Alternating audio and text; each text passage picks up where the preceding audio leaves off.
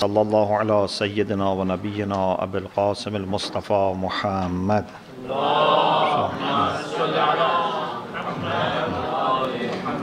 وآله الطيبين الطاهرين لا سيما بقية الله في الأرضين عجل الله تعالى فرجه الشريف. اللهم أخرجني من ظلمات الوهم وأكرمني بنور الفهم. اللهم افتح علينا أبواب رحمتك وانشر علينا خزائن علومك برحمتك يا أرحم الراحمين.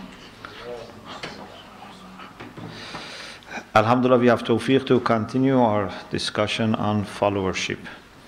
So far, we have talked about piety, sincerity,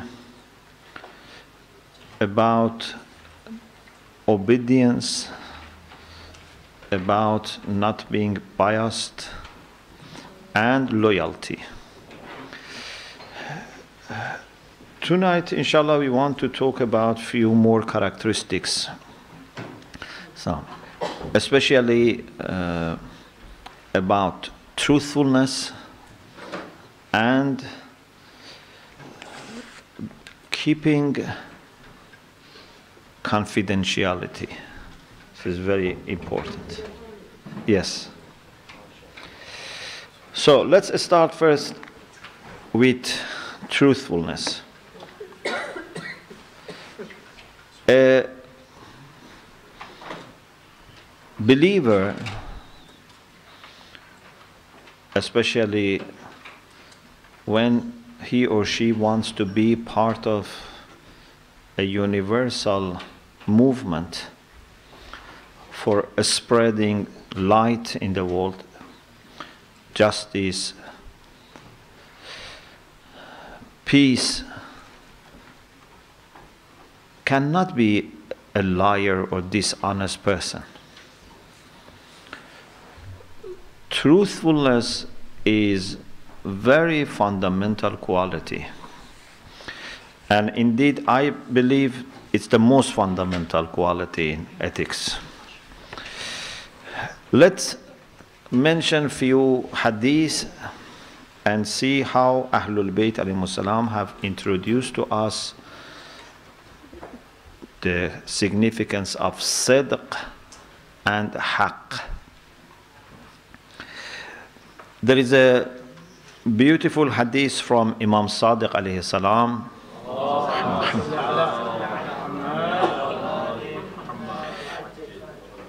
in which he says, لا تغتروا بصلاتهم ولا بصيامهم. Don't be deceived by Don't be deceived by their fasting or praying. For example, you want to marry, you want to, choose someone as friend, you want to start business with someone, partner, you want to choose someone for community positions. One thing that comes to our mind quickly is that if someone is praying or fasting, this means that he's a good person. There are people who don't pray, don't fast. Yes, those who don't pray and fast are not qualified for such things that I mentioned. We don't want to say they are bad people or good people, but they are not qualified for marriage, for, becoming, members of our executive committee of the mosque, What does it mean that someone who is not praying and fasting and observing hijab, for example, this type of thing, put them in executive committee? Doesn't mean. But it's not just enough that they pray and fast. There are people who pray and fast and they have no sincerity, unfortunately. This has become habit. It is true that إِنَّ الصَّلَاةَ تَنْهَى عَنِ الْفَحْشَاءِ وَالْمُنْكَرِ. Salat stops doing bad things. But the Quran itself says, فَوَيْلٌ لِلْمُصَلِّينَ الَّذِينَ هُمْ عَنْ صَلَاتِهِمْ سَاهُونَ. Quran warned some people who say prayer because they have not taken their prayer seriously. I can say prayer and benefit from my prayer, and day by day become better and better. I can say my prayer and don't benefit even for years. Or even, na'udhu billah, worse, sometimes people through their prayer they become worse. Because they become proud, for example, or they show off. So Imam Sadiq alayhi salam says, لا تغتروا بصلاتهم ولا بصيامهم. Don't be deceived by their prayer or fasting. فإن الرجل ربما لهج بالصلاة والصوم حتى لو تركه استوحشه. Sometimes a person has so much said prayer or fasted that now if he stops or she stops would feel bad. It has become a habit. You know, any habit, whether it is religious or not, when you don't do it, you feel bad. Yeah? Even if you have a habit of smoking, if you have a habit of, I don't know, eating something, habit of, I don't know, checking certain, websites. If you don't do that, you feel not good. So for some people, prayer has become just a habit. It's not really prayer. Yeah? In human relations, we better understand the difference. But when it comes with Allah subhanahu wa ta'ala, because it's not physical, we don't understand. Imagine a person who comes to visit you out of love, or a person who comes and visits you as a habit, like caretaker of, for example, the building. Maybe every day, he meets me and I meet him, but it's not really, although it can be very intimate, but many times it's just habit. We see people on the street, maybe sometimes we see our, local shopkeeper, It's not, there is no esprit many times.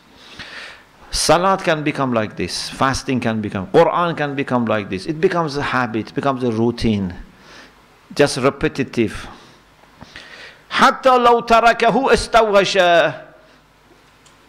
And if he stops this, he feels bad. Not bad in the sense that mu'min feels bad, When you don't say prayer, you feel bad because you love to talk to Allah. But these people feel bad because they're used to it. And the difference appears very clearly when you are supposed not to fast, for example. For example, every year you have been fasting, but this year you are ill and you know that it's harmful and you must not fast. Or you are musafir, you must not fast. Some people say, I must fast. I cannot, break my fasting. All years I have been fasting. Okay, this fasting is not pleasing to Allah. If it's harming you, or if you are musafir, you cannot fast. No, I must fast. Then this shows that this is a habit. Otherwise, if you are pleasing Allah when He says don't fast, you must not fast. So, what should we do? If we ask Imam Sadiq alayhi salam, okay, you told us not to judge based on their prayer and fasting, in the sense that these are important but not enough. Yeah? We have necessary condition and we have sufficient condition. This is necessary but not sufficient. What should we do? وَلَكِنْ اخْتَبِرُوهُمْ عِنْدَ صِدْقِ الْحَدِيثِ وَأَدَاءِ الْأَمَانَةِ.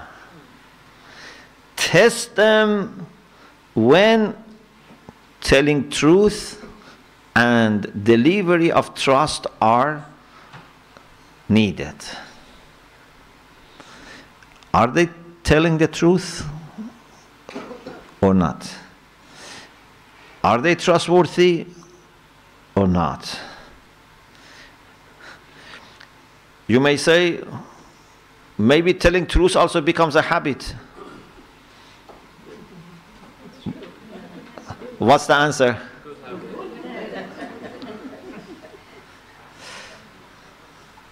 The answer is that actually telling truth doesn't become a habit unless you develop a quality. Why? Because telling truth is not one thing that you repeat it 1,000 times and then it becomes a habit, you do it automatically. There are so many different types of things to say in different contexts. It never becomes habit in the sense that you do it unconsciously. You know?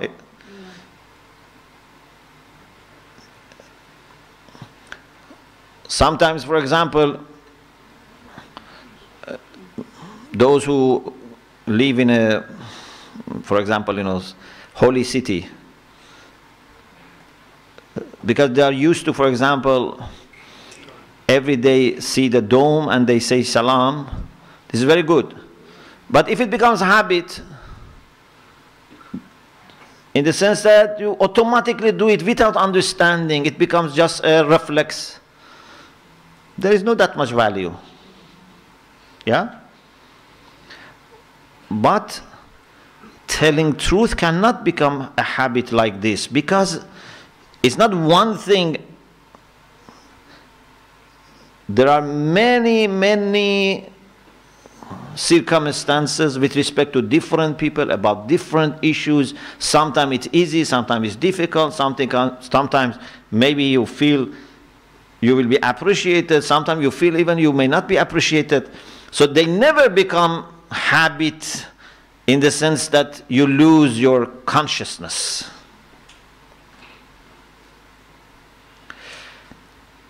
So, telling truth and trustworthiness are two things that Imam Sadiq says you can test people, examine people with these two. So, a true follower of Ahlul Bayt alayhimus salam, a true follower of Imam Mahdi ajjalallahu ta'ala faraj sharif, a true helper of Imam alayhi salam, must be someone that people never doubt what he or she says. If people hear lies from me, or not lies, even inaccuracy, I'm not careful, I exaggerate too much, I say something with lots of exaggeration. This is again like lying. Don't say, no, there was something, I just added to it. Again, this is lying. Yeah? So if you have seen someone doing something, but then you put, for example, sometimes, in a good way, maybe our intention is not bad, but still it's not good. For example, we are talking about a dead person. Say, he was always doing Salatul Layl. My late father was always doing Salatul Layl. Really? Always? When you say always, do you mean what is always?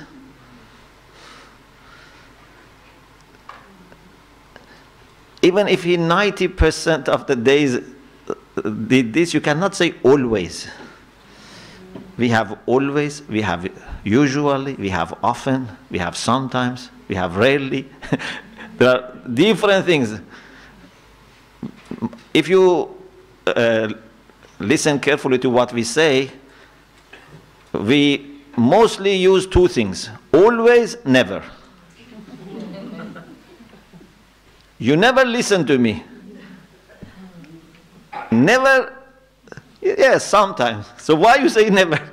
So either we say always or never. These are lies, but they look not significant. So Mu'min should have measure for everything. Not only we should not say something which is not true at all, we should not also say something which is partially true as a complete truth, or added to it, or removed from it. No.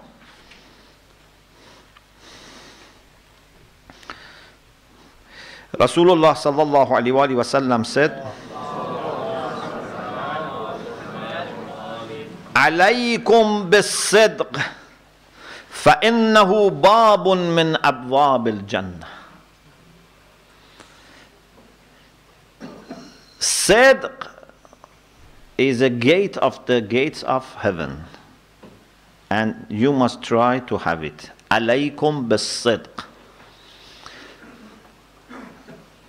I need to add a point here. Whenever you hear something is a gate of heaven, it doesn't mean that it is not necessary. So no one should say, okay, Sidq is one gate of heaven, but liars can go from other gates. Because there is no only one gate. If I'm a liar, I don't go from this gate, I go from other gates. No. It doesn't mean that. It means that if you have become a person who is truthful, then this truthfulness alone can save you. Because any virtue, if you fully develop it, it means that you have a divine quality in you. And no one with a divine quality go to hell.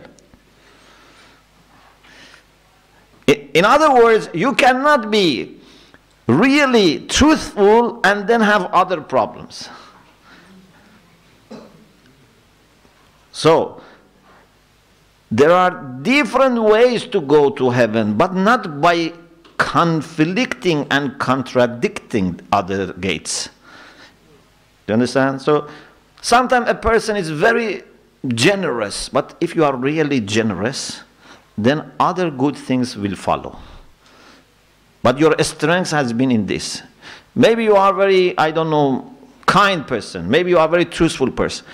But not that you have opposite qualities. Amirul Mu'minin alayhi salam said something which shows the connection of Sidq to the whole creation. He says, "As-sidqu mutabaqatul mantiq lil-wad'il ilahi. Al-kidhbu zawalul mantiq anil wad'il ilahi." Sidq means your speech, mantiq means a speech, sometimes means logic, but here means a speech. Your speech complies to the condition, the situation that Allah has designated, has put. Wad'il ilahi, the divine situation, divine condition. And kizb is to ignore this divine condition. So when I am lying, na'udhu billah, it means that I am ignoring and in a sense opposing, and if you look carefully, fighting al-waz'ul ilahi. What Allah has made, what is fact, I am fighting it. It looks like ignoring it, but in a sense you are fighting it. Because you are saying something opposite to it. If you are saying something opposite to the fact, it means you are fighting the fact. Yeah? And alhamdulillah, we don't believe in alternative facts. As someone said. So, fact is fact. Either you accept and acknowledge, or you are ignoring and fighting it.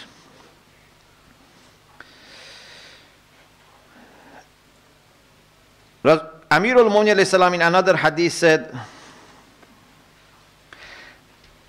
Al-imanu an tu'sira as-sidq haythu yadhurruk ala al-kidhb haythu yanfa'uk. Iman is to prefer truth or truthfulness when it might harm you to lying when it might benefit you. Sometimes, we consider short-term benefit and short-term harm. Say, okay, if I tell lie, for example, I have been late to the office. I say, tell a lie. For example, there was bad traffic, underground, was, for example, closed, whatever. So I think this lie benefits, saves my face, in front of my, for example, boss. But this is not acceptable from a mu'min. Sometimes we think this is not a big deal, but it's a big deal. When you have a mirror, whether you break it with a hammer or you make a hole into that mirror, both of them are not acceptable. You cannot say, no, I made just a little, like a small hole inside it. I didn't break it completely. It's not acceptable. It has to be complete. This is integrity. If you tell lies for these things, you can tell lies for other things. Just the time has not yet come. And the bad thing about lying is, it's like a slippery road.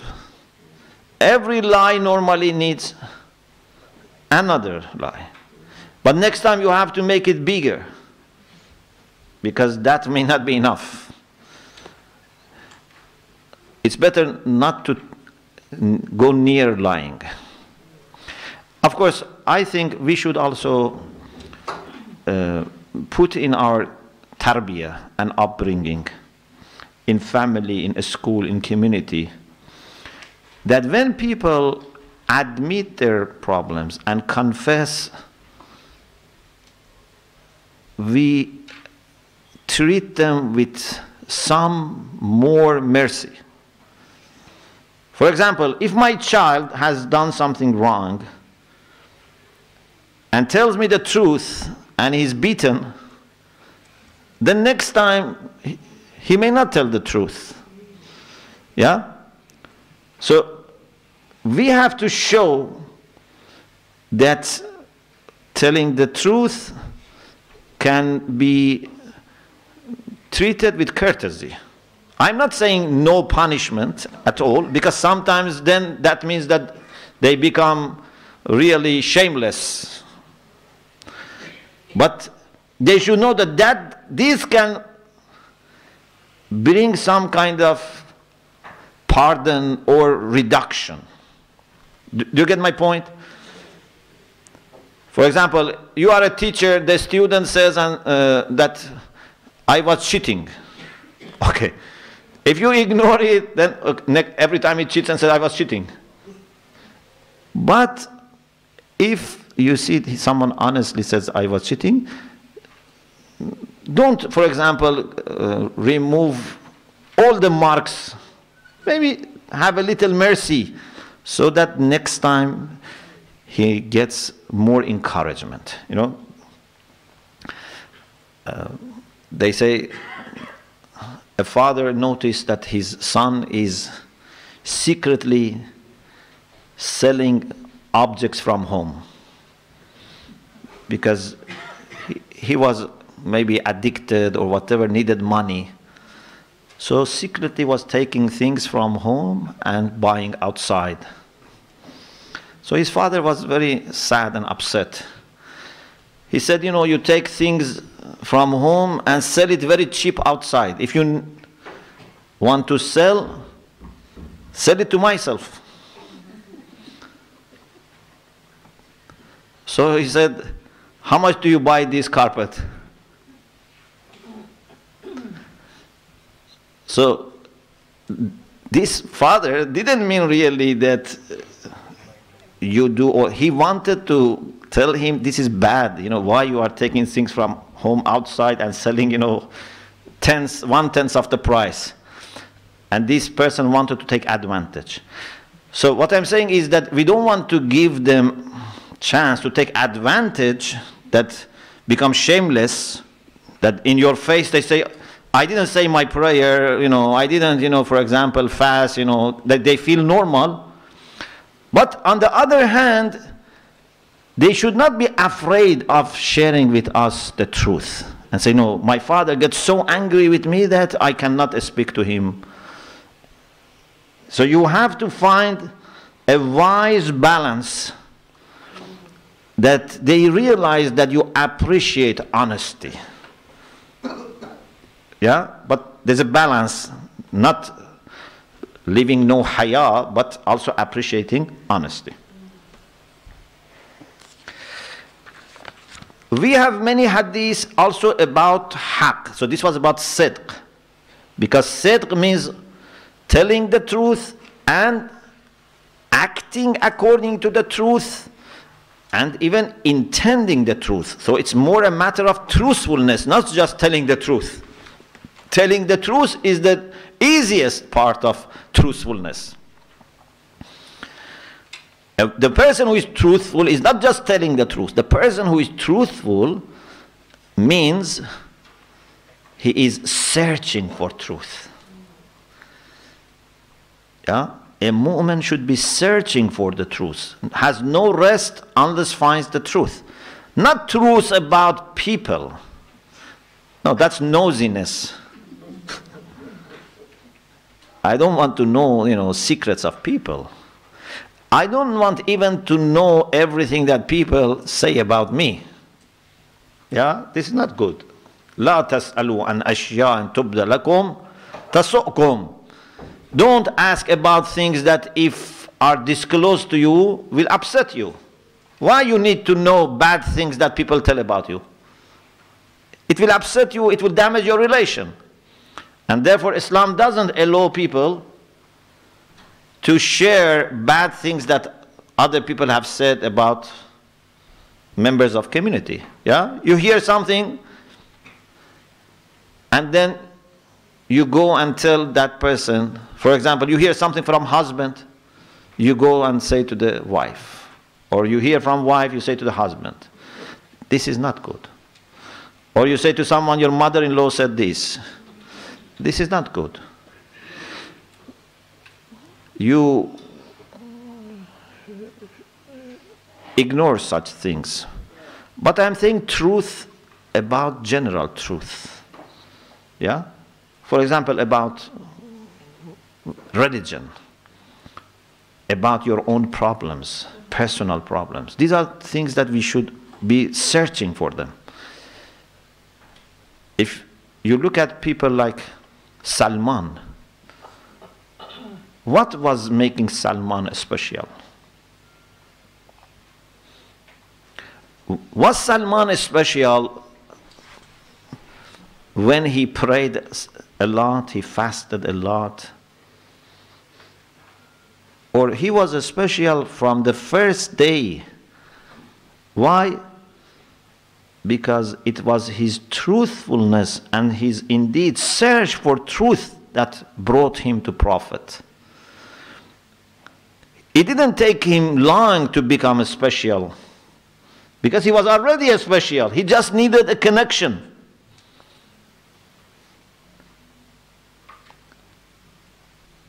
His search for truth made him restless. He had very good position. He looked for truth. So he first chose one religion, then another religion. Finally he found what was satisfying him completely, and then wholeheartedly. I think from the first day he was special. Unfortunately, sometimes after 20, 30, 40, 50 years of being Muslim, we are not yet truthful. It means that 50 years of Islam does not put us even in the position that Salman had in the first day. Yeah? So, search for truth is important. Accepting truth when it is known to you is important. Whether you have found it or someone else tells you. Unfortunately, sometimes if you find yourself the truth, you accept. But if someone else tells you, you don't accept. Especially if someone is in your level or lower. I don't accept the truth, or if I accept, it has to come from an authority.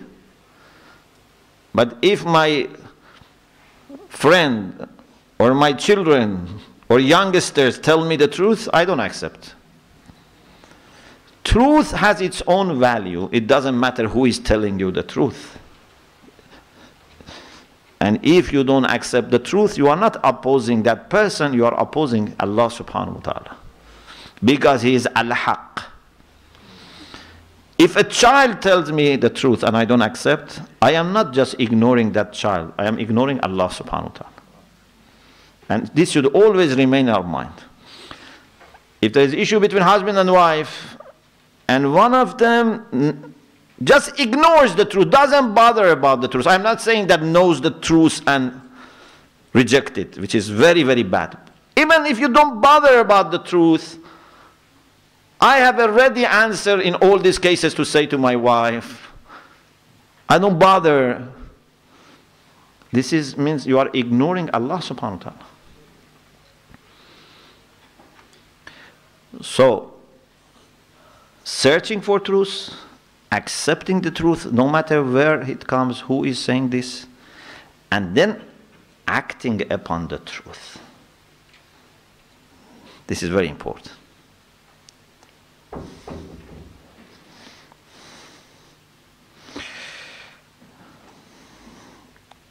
Amir al-Mu'mineen alayhi salam said, Man yatlubul izzah bighayr haqqin yadhill wa man aanada al-haqqa lazimahu al-wahn.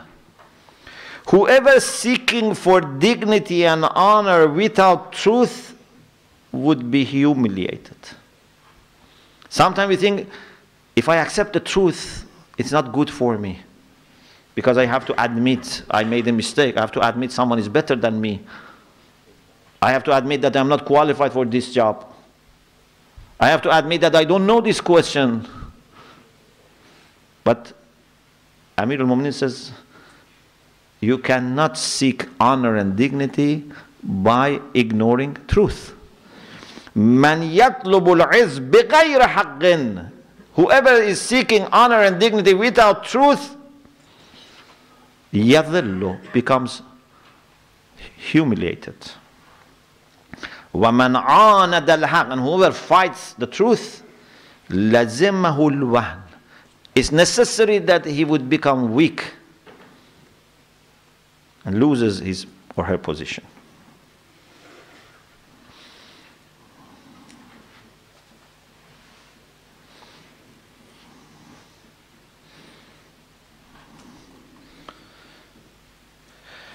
Rasulullah sallallahu alaihi wasallam said,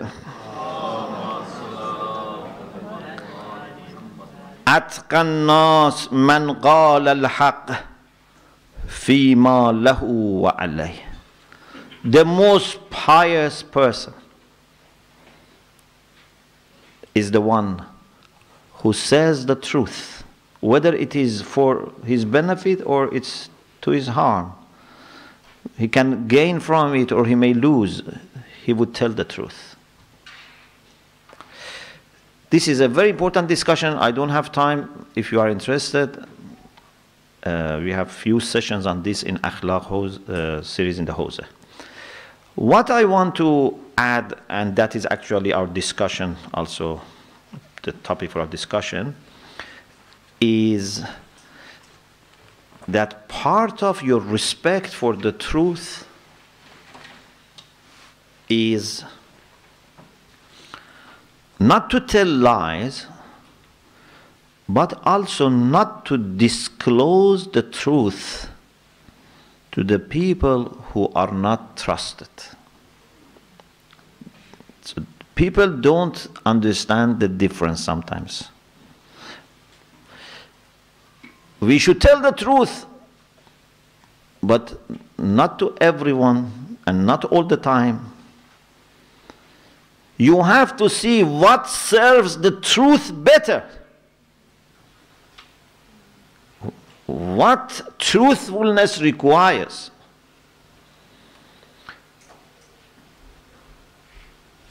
If a child just now in front of you jumped to the street and a truck hit him and died,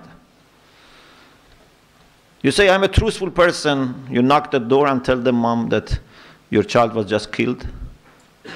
So this mom can die. You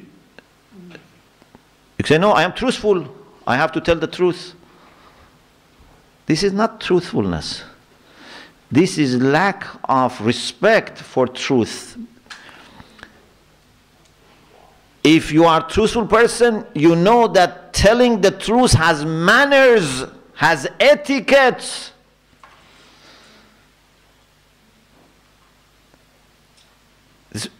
Everything which is important has manners. For example, you are a generous person. Okay, very good, mashallah. But generosity has manners. You cannot show your generosity to someone, for example, in front of his family, and he would lose his honor. In front of children, you give him money. So this person's honor is damaged. Or someone who has to work, you make him lazy and dependent. This is not generosity. Yes, if he wants to, he needs to learn. If he needs, capital to start a business. But generosity doesn't mean to give money to someone to make him dependent. Yeah? So there are lots of manners that you have to observe. You want to feed people. Okay, you have to know when, how, what. Truth is very important, but it has manners. Sometimes, if you don't tell the truth properly, you harm the truth. Sometimes you tell the truth to someone who would then fight the truth, because that person is not capable. He would misunderstand. We have a hadith which is very, moving. It says, لو علم أبو ذر ما في قلب سلمان لقتله أو كفره or ترحم على قاتله. If Abu Zar knew what was in the heart of Salman, he would have perhaps thought Salman is not a mu'min, Salman is a kafir. Not because Abu Zar was a bad person or Salman was a bad person. But there are things that Salman knows that Abu Zar is not able to cope with. One of ulama was saying something interesting about the difference between Abu Zar and Salman. When it comes to Abu Zar, the advice which was given to him was, you should not be doing leadership, undertaking leadership even for اثنين. لا تتآمرن على اثنين. Even two people, you cannot be leader even of two people. He was not a good leader. But when it comes to Salman, Salman had permission to be governor even at the time of the caliphs. Was governor of Madain. So people are different. There is something that Salman can know, but Abu Zar should not know. There is something that ulama should know, ordinary Shia should not know. Why are ulama used to write everything in Arabic? Even Iranians used to write in Arabic. Why? Was it because they didn't know how to write in Farsi? No. It had different reasons. One reason was because there are certain things which are suitable only for ulama. They should not be available for every person. For example, some ideas about philosophy, about irfan, they didn't want it to write in Farsi. Sometimes because terminologies were in Arabic, sometimes because it was not for public. But what we do now, we translate all these things into different languages, make it available for Shia, non-Shia from other groups of Islam, and non-even Muslims. I don't know what's the rationale, what is justification for making all these things available. Any book on fiqh, any book on hadith, any book on history, any book on tafsir, just they make all available. Some people tell, if we don't do it, maybe others would do it. Let's retranslate all these things and make it available.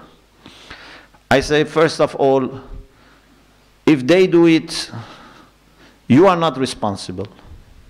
Secondly, they are using their own resources.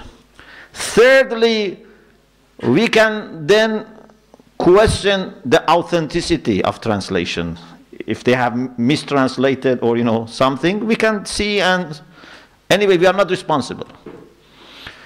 But when you translate and publish, then they would say, look, they themselves have translated it in this way.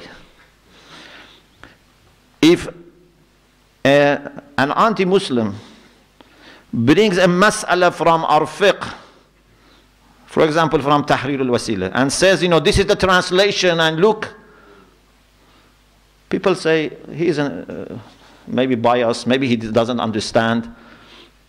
It puts a question mark. But if you translate it and put it, and then they say, look, this is their own translation or their own website, then what are you going to say? Then now you have a headache to explain this. Why we need to expose ourselves and everything and then become apologetic? Inshallah, I can share with you some hadith, but in the past I have shared in some other occasions, that one of the things that you have to observe about haqq is to observe when and how much to say, otherwise you will damage haqq. Because then you become, in a apologetic position, and you have to say, no, I didn't mean that, no, this is not like this, this is not for today. Why you need to say something, then you have to come back and withdraw. Or put other people into trouble. So, let's read for you a few hadiths, and then inshallah we will have our discussion. Imam Zainul Abidin alayhi salam says,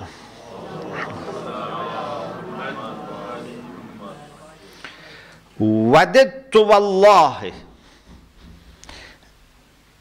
إني افتديت خصلتين في الشيعة لنا ببعض لحم الصاعد. He says, by Allah, I like to compensate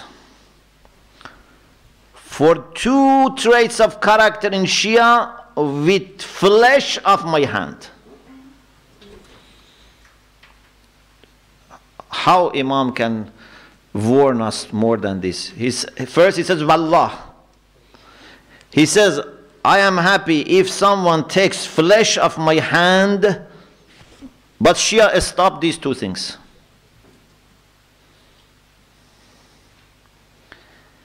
النزق وقلة الكتمان. One is to be hasty. One is not to be able to keep secrets. Nazaq means to be hasty. A Shia cannot be hasty, rushing. Especially nowadays, it's the time that they try to make you hurry, force you into quick decision. Everything has to be fast, everything has to be instant. Because they know that if you have time to think, you may not do what they want. So they give you 5 minutes to make decision. I remember it was, I don't know, last year or 2 years ago, someone was, calling me, we have a special offer for, your BT line, that you get this mobile also with this, but you have only 24 hours. I said, I need to talk to our IT. No, this offer is only for 24 hours. Sometimes maybe it's genuine, sometimes it's just they want to rush you.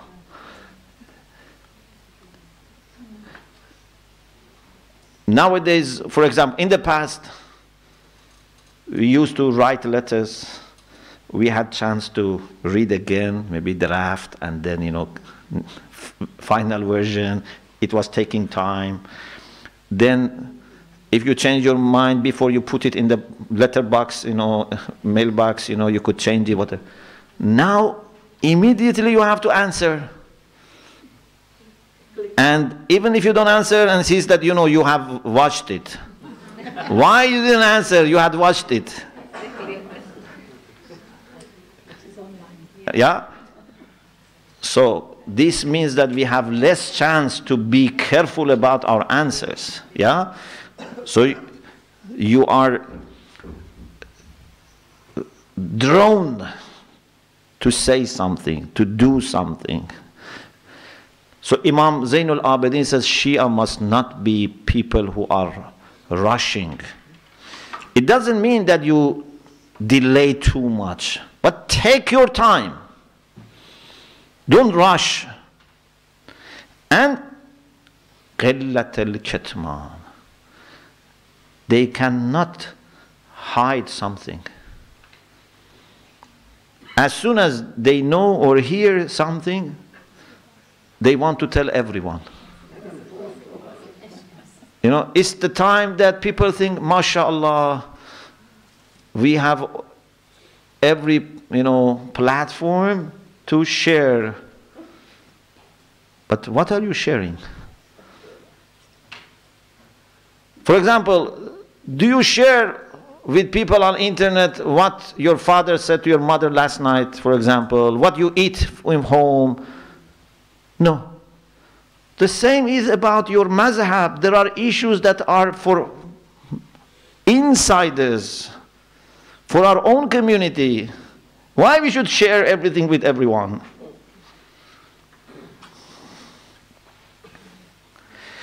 Imam Baqir alayhi salam said,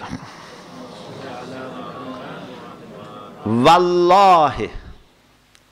It is interesting. Imam Zainul Abidin says, Wallahi. Imam Baqir says, Wallahi. It seems some of the Shia don't believe. So even Imam has to say, Wallahi. Inna ahabba ashabi ilayya. Truly, the most lovable companions of me, the dearest ones to me. Awra'uhum, the most pious. Wa'afqahuhum, those who have more knowledge. Wa'aktamuhum lihadithina, and those who hide our hadith more. Hide, kitman. Those who are most pious, most knowledgeable, and keep our hadith secret. Because sayings of Ahlul Bayt are two types. One are those for sharing. One are those for absorbing. You absorb it. You like food, eat it. But not share it. It's not everything which is said by them is for sharing. Not because they are wrong. No, they are true. Not because there is problem them. No, but these are things that are for insiders. Some people don't have background to understand, to appreciate. You know, you all have heard this from Imam Riza alayhi salam.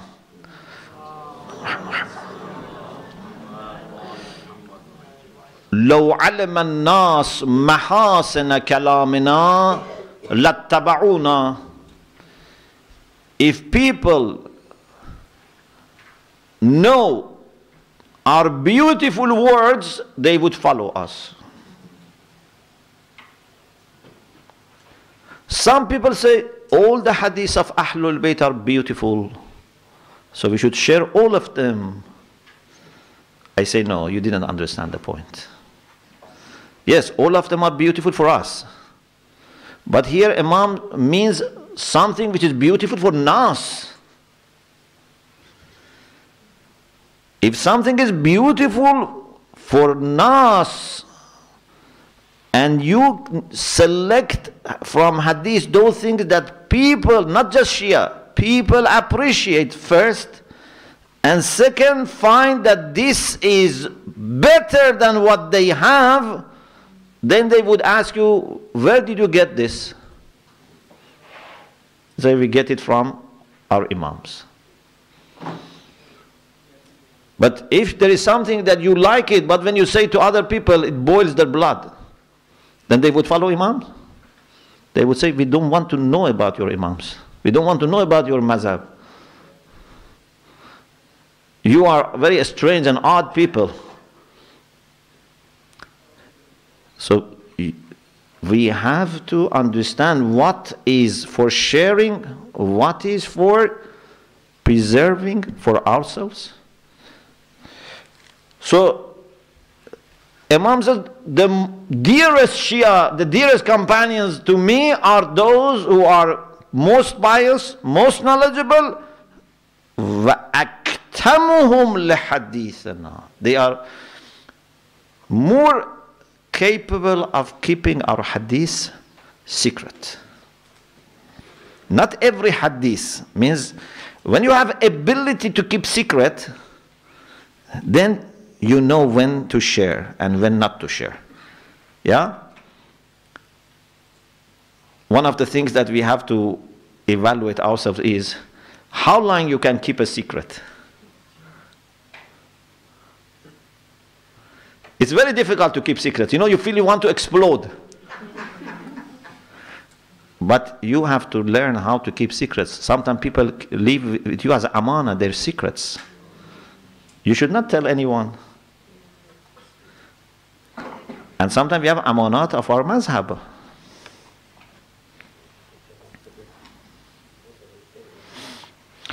Imam Sadiq alayhi salam said,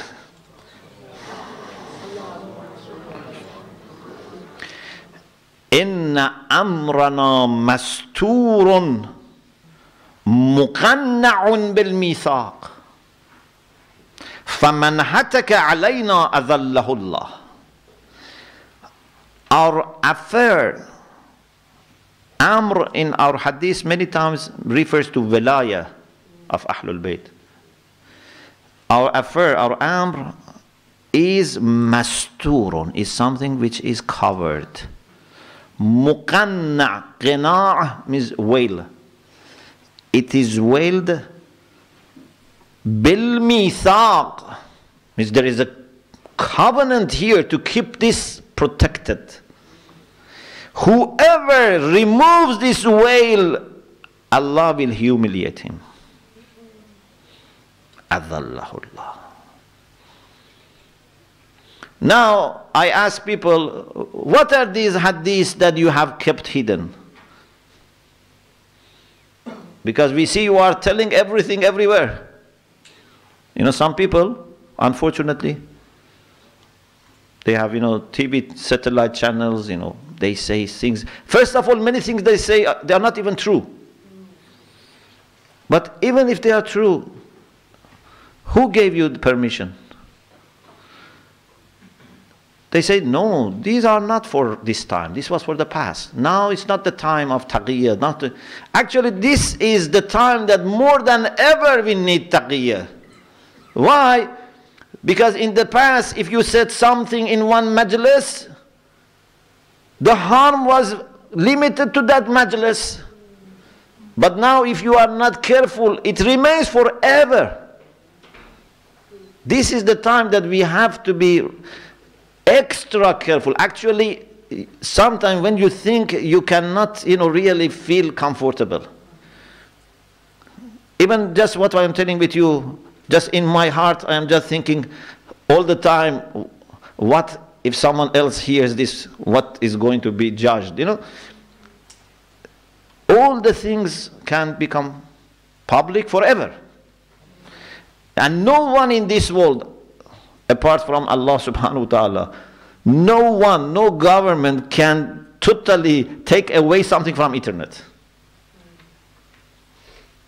Even greatest governments in the world, if they decide to take something outside internet, they cannot do it. So when it is said, khalas, you have no control. So I think this time we need greater level of taqiyya than before. Imam Sadiq alayhi salam said,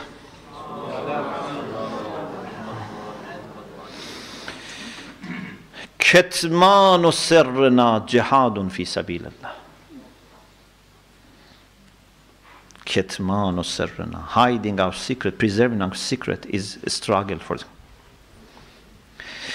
Man adha alayna hadithan, Imam Sadiq again. Man adha alayna hadithana, the one who spreads adha'a. Today they call radio adha'a. Radio, they call adha'a. Mezya is radio set. Radio station is adha'a. Man adha'a ala hadithana. Man adha'a alayna hadithan. Whoever spreads our hadith against us, which is harming us, فَهُوَ بِمَنْزِلَةِ مَنْ جَحَدَنَا حَقَّنَا. He is like the one who denies our rights. So this Shi'i person thinks he is doing a service, but he doesn't know that Imam says, you are like the people who denied our rights. They think on the day of judgment they are going to be rewarded. But the Imam says, you are like the people who denied our rights. In another hadith, Imam Sadiq alayhi salam says, Ma qatalana man adha'a hadithana qatla khata'in, walakin qatalana qatla amdin. The one who spreads our hadith has not killed us mistakenly, unintentionally. He has killed us intentionally. In fact, there is a difference between intentional killing and unintentional. Maybe sometime a person is driving, doesn't want to kill anyone, but accident happens, you kill someone. This is qatl khata. But sometimes someone deliberately wants to kill someone. Sometimes some people say something, then as a result, some Shia families in Pakistan, in other places are killed. They cannot say, we didn't kill them. They cannot even say, we killed them mistakenly. You are killing them intentionally and deliberately. Whether you understand or you don't understand.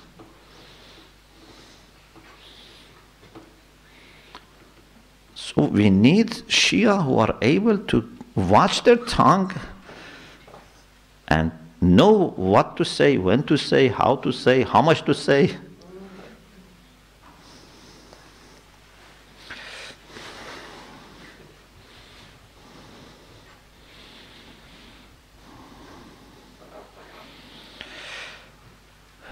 Okay, I stop here because we want to have also discussion. So the question for tonight discussion, inshallah, is put on, yes, it's put on the screen. In your opinion today, in this modern age of information, internet, social media, where we have lots of opportunities for tabligh as well as exposure to people who may misunderstand or attack, what items would you include in a policy with regards to sharing and spreading our literature activities, etc.? So, looking forward to listening to your points. Alhamdulillah Rabbil Alameen. Thank you very much. If we can now break for Tabarruk and join our groups, same as last time. Inshallah, we can spend about 15 minutes discussing and then reassemble.